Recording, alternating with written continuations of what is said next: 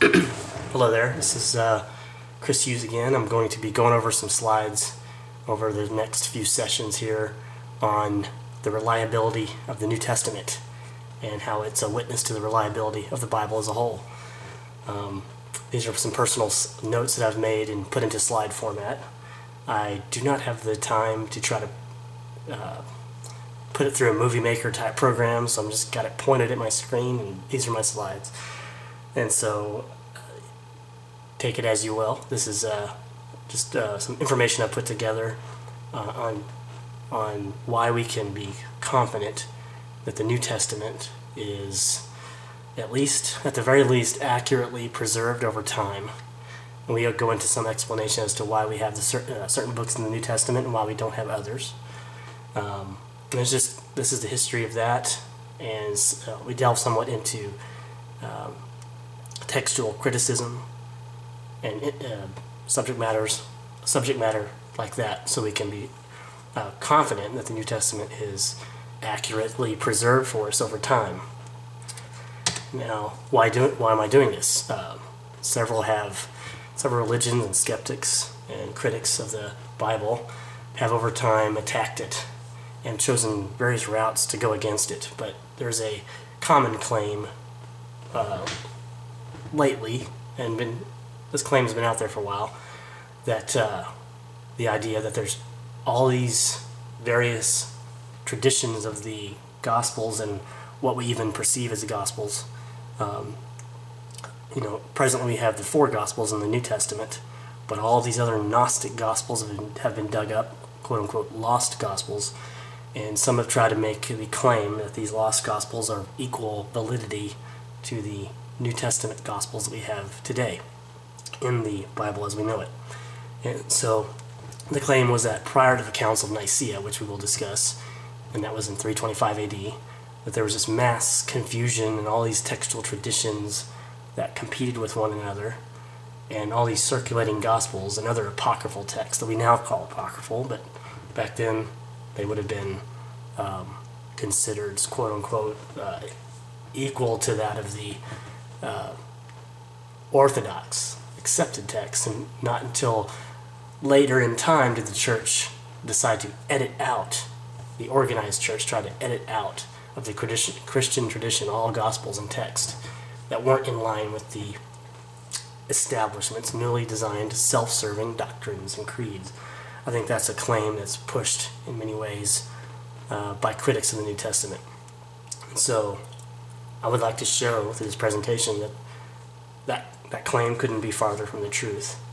And we need to establish the reliability of the New Testament text and what's in the New Testament, and show that it is superior to all other gospel narratives out there. So, number one, because the New Testament was, as we have it today, and the books that are there was so widely adopted, the New Testament has the greatest number of existing manuscripts of any text of antiquity. And that just shows the general acceptance over time. It's a general claim, but it's just one piece of evidence that builds upon others as we go. For example, ancient classical works are attested to by very few full or partial manuscripts, usually less than 10 per any ancient work you might be interested in. But the New Testament has volumes of material. Of course, the more material you have to look at, the more variants you might find. But that's not a problem. Things like scribal errors and things like that will pile up because you have that many more documents for it to pile up in. That's actually a good thing, not a bad thing. Because you have more to look at, more to compare to.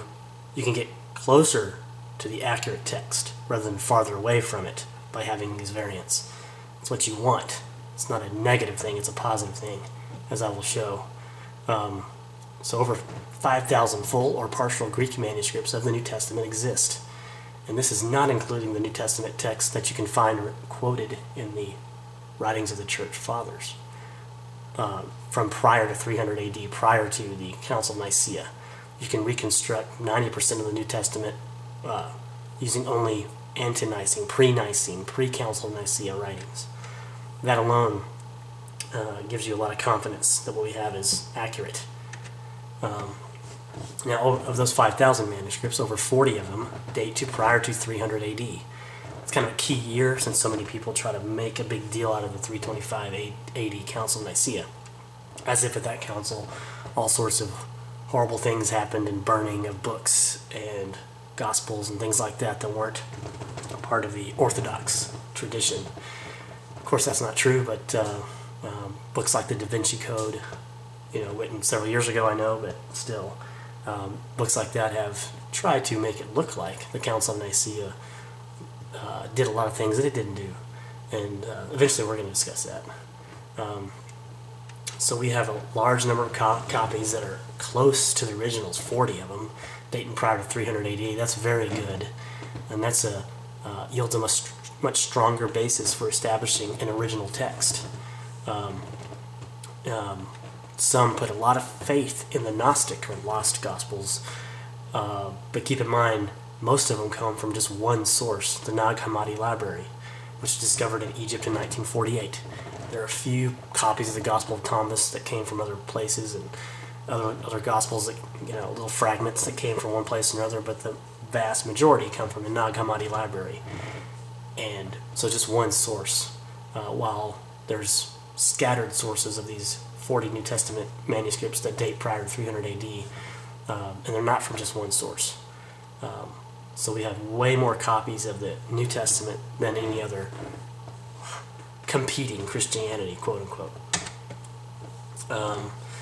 I spoke of the classical works before. I want to show. This has been shown many times before.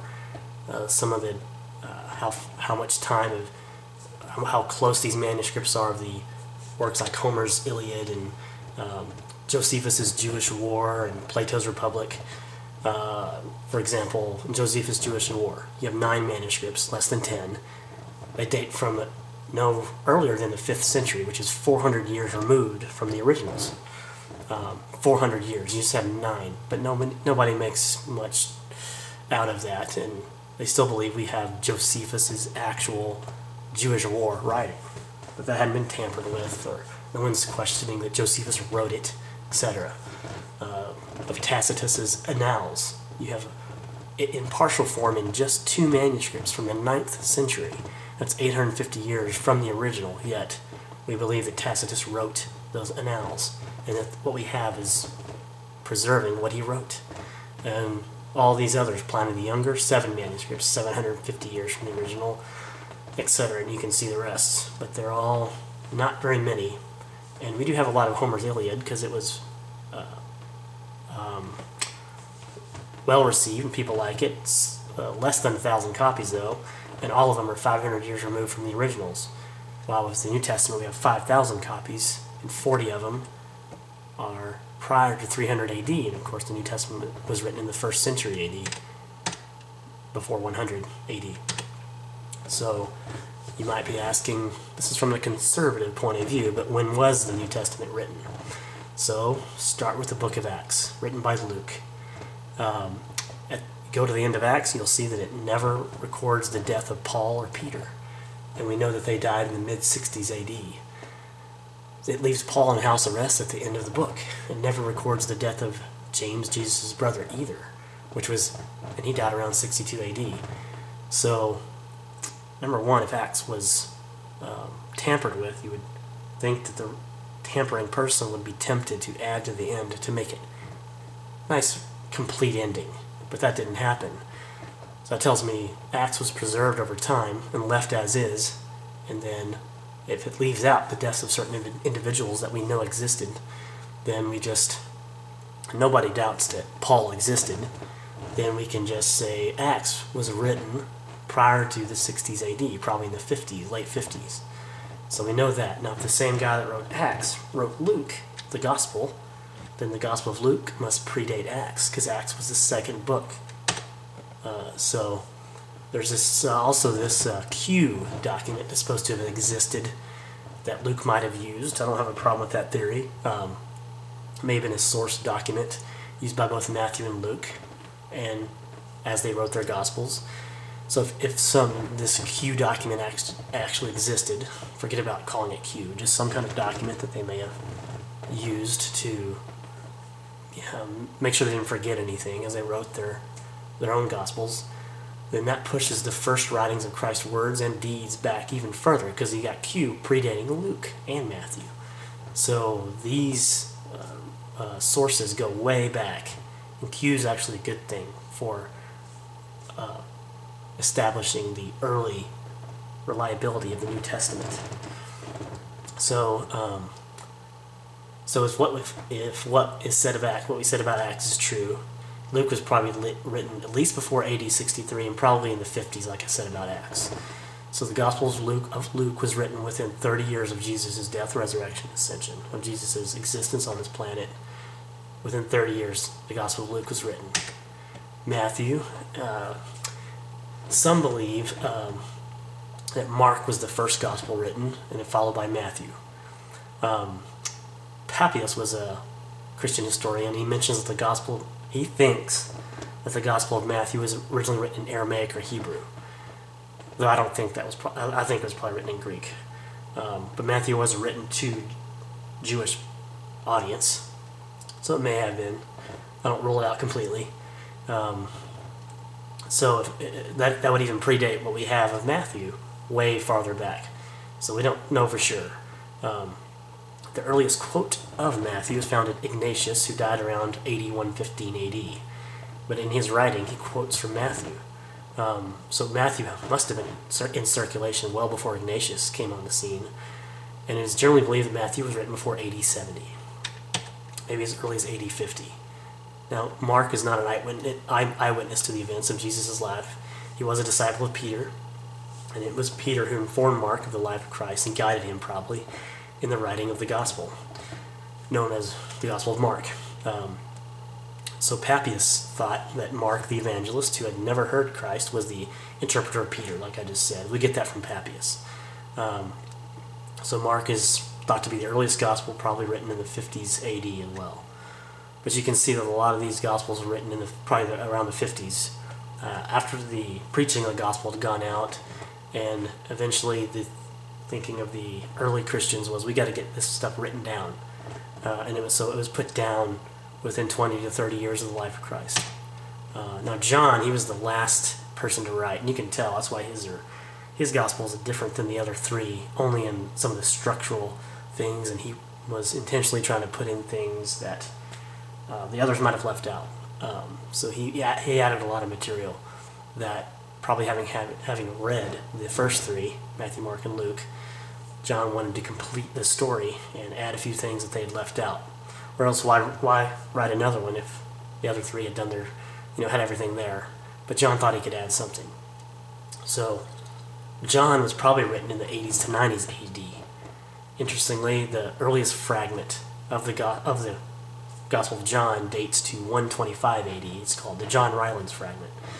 Now that is really close to the original manuscript, the autograph. It's the John Rylands fragment. It's not part of the autograph, but it is very close to what John actually wrote. I mean, that is close. 125 AD, 80s to 90s was when he wrote it. Within 30 years, maybe, of writing the book, the Gospel of John, you have an early manuscript of it. A little piece of it, but it tells you a lot. We'll talk about that later on. The language of the New Testament, I think that it was all written in Greek. Now, like even the book of Matthew, it quotes from the Septuagint, and a lot of most of the New Testament quotes from the Septuagint. That's natural. If you write it in Greek, you're going to quote a Greek source of the Old Testament. The Septuagint is the Greek translation of the Old Testament, and it dates to 200-300 BC, and it was what the New Testament writers used to reflect the Old Testament. And it also tells me that Matthew was probably written in Greek originally, quoting from the Septuagint. But by 200 AD, so the original autographs of these four Gospels and the New Testament was written in Greek. Over time, the manuscripts, the copies of those manuscripts were in Greek, and then around AD 200, you see a change in the copies. they're starting to become written in Latin. So in AD 95, this is kind of how it goes. First Clement was from the Romans to the church at Corinth. That's different than Clement of Alexandria, who's later on. But this Clement is an early church father. He wrote it in AD 95, his letter. It's not part of the New Testament, and it's not intended to be, but it is an early document, and it does also quote from the New Testament. Interestingly, it quotes from the original 4 Gospels, which is great. So it's written from the Romans to the church at Corinth, and it's in Greek. In AD 150, the Shepherd of Hermas, which was which was not in the New Testament, of course, and it was kind of an allegory, early Christian allegory that was used to reflect Christian ideals and morals, but it was not considered inspired by anyone. It was also written in Greek. In AD 200, Tertullian of Carthage was a early church father. He was only writing in Latin, though he was fluent in Greek.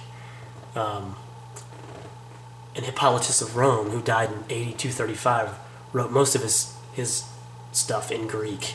But he didn't get much of a wide circulation because by then, around 200 AD, more people were speaking Latin in this Romanized world than they were Greek anymore, especially the common men who were living in certain areas. They would have only spoken Latin. And so Greek started to go out of favor. So you see a lot of manuscripts after 200 AD in Latin. So it's not the original language, but they are very valuable still. So you have the growing number of Christians who had their own language preferences, dialects, etc. So by AD 200, more Christians among the common people were speaking their own languages like Latin. Other places like Syriac and Syria. So you see a lot of or Coptic in Egypt. So you see a lot of the New Testament written in those languages scattered all through those regions, which is testimony to the fact that it spread quickly. And it was, there's a historical nature to early Christianity that no one can deny, having to do with the original Orthodox view of this. The New Testament, as we have it today, that's what spread. It wasn't these lost Gospels that were really only discovered and found in Egypt among these Hellenized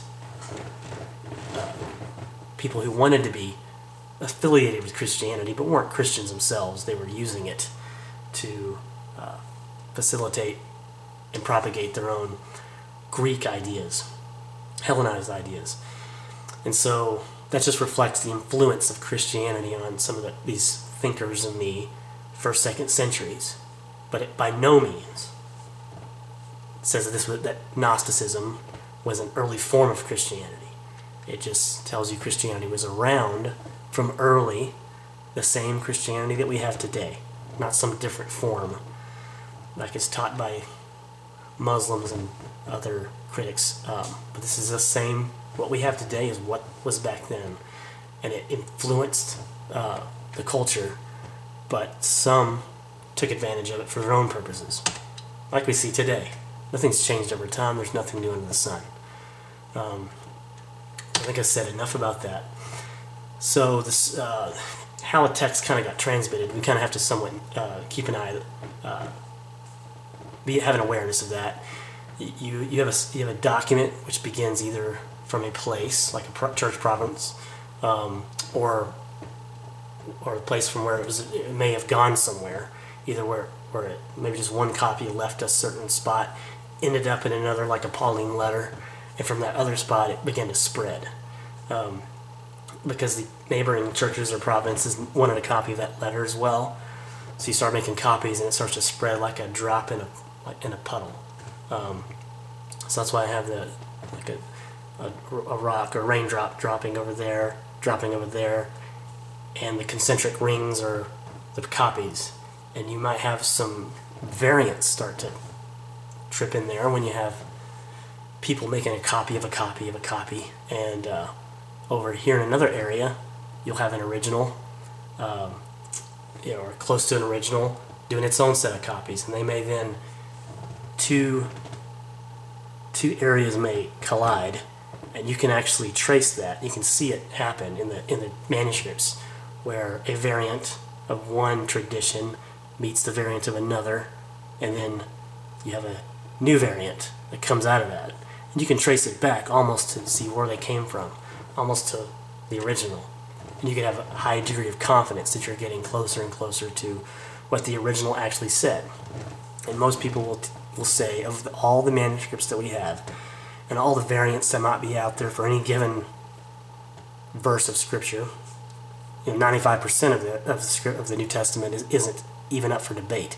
But the 5% that is, it is believed that the variants that do exist, one of those variants is the true text.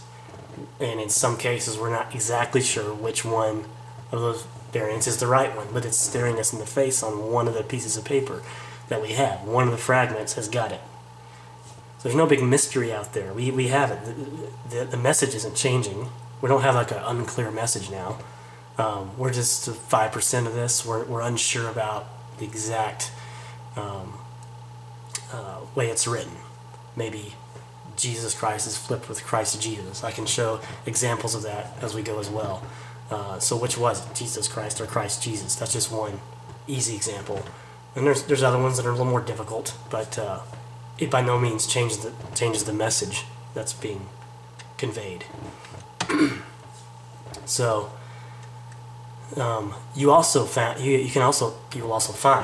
that there may be some, we could say diocese, like the term Catholics use, but just a province over which a church held sway over that community. You might have some that are a little more loosely organized and allow a few different manuscripts to float around there. And you might have another diocese that's more uniformly organized and has a better elder structure, and they control more what's out there, so they somewhat select for a dominant text type. Another region might have a more loose text type, so that allows variance, a little more variance to exist over here than over there. And I think the Byzantine imperial text type is an example of that, where a more uniformly organized area put its stamp of approval on something, and that's the type of text that survives in that area. Over here in a different area, you'll see a different type of text survive. But again, these are just subtle differences between variants that get promoted in a given area. So, but what we find is there is a stubbornness is one of the basic characteristics of New Testament textual history. So once a variant or a new reading of a passage appears, it refuses to disappear, and it persists, even if in only a few manuscripts, and it perpetuates itself through the centuries, and we can see this over time. So for example, the ending of Mark, that there's one version of Mark that ends at verse 8, and another that ends all the way to what we have in our present text of the New Testament. Has several more verses added on. That's 9 through 20. So the current copy of Mark, current version of Mark that we have in the New Testament, ends at verse 20. There are variants that exist out there of Mark that end at 16:8 instead of 16:20. The point to be made is, for example, in the Codex Vaticanus, which is the 4th century, you already have other copies of Mark that preserve up all the way to verse 20. But Codex Vaticanus of the 4th century shows resistance to change and wants to keep its textual tradition, which ended at 16:8, and basically says this is the end, that's it, because it's preserving that textual tradition. That's very good for us, because then we can look at the kind of where these things originated and have confidence that probably 9 through 20 belongs and may be original. It may have been lost in an early copy, and that early copy maybe was burned or fell off, a last leaf fell off, and then that early copy, well, that's what was copied. All you have is to verse 8, and that's where they keep copying. And the guy who gets it next, he may know a verse 20 out there, but he's sticking with what his copy says, and he's not going to violate it because he doesn't have that authority, or he don't want to take that leap of responsibility. He's going to just stay faithful to what he was given for his tradition. And that's because they valued what they were given and they were careful with it. And that's a very good thing. You want them to be careful. You don't want them to be liberal and just go ahead and make changes. So this indomitable stubbornness is the basic characteristic of the New Testament textual history, and that's a very helpful thing. So Mark 16 is an issue there, but we can have confidence that 16:9 through 20 is also valid and probably belongs in the New Testament, probably belongs at the end of Mark. I think the same holds true for the pericope, I think as I say it, in John, of the adulterous woman, which looks like it's added in and may not have been in the original maybe the first volume, the first version of John that went out. Then later on, John could have added it in a second release of his gospel, or someone else could have added it because John may have written it in another way and it was combined into John. Either way, it probably belongs, but some traditions, if it didn't have it in their copy, they left it out, even though they may have known it existed in other copies of John, because they're being careful. But again, it surely belongs in John as well. So, tenacity, another way to put it, defines New Testament textual tradition. So there's no threat here to the text, and it's actually a good thing. We're glad. I'm thankful for that. I'm thankful that no one went and deliberately burned up anything and tried to make it all match on purpose. That looks, to me, that would be a problem. That would look like we're trying to hide something. No one's trying to hide anything. Everyone's just trying to be accurate with what they were given. So the very plurality of New Testament text types can be explained only by the tenacity of the New Testament textual tradition. Therefore, it's a good thing to have these variants. Not a bad thing. Variants are a witness to the huge number of texts that we have, and they are mostly, and we'll go over these later on, but these variants are mostly scribal errors that can be easily identified. And, oh, okay, that's a scribal error. But hey, guess what? That scribal error was preserved on down the line. They left it in because who are they? Who's the guy that's doing the copy? What authority does he have to try to fix it, even though he knows what the fix should be? It's obvious to everyone, but he doesn't fix it because he didn't have the authority to do so. He's going to preserve what he was given, and that's a good thing. So don't let anyone tell you variants are bad for the text or somehow throw the whole thing into disarray. It doesn't. It helps. It doesn't hurt. Those are the most important things I think we should show right now. So I'm going to stop right there and keep going another time. Bye-bye.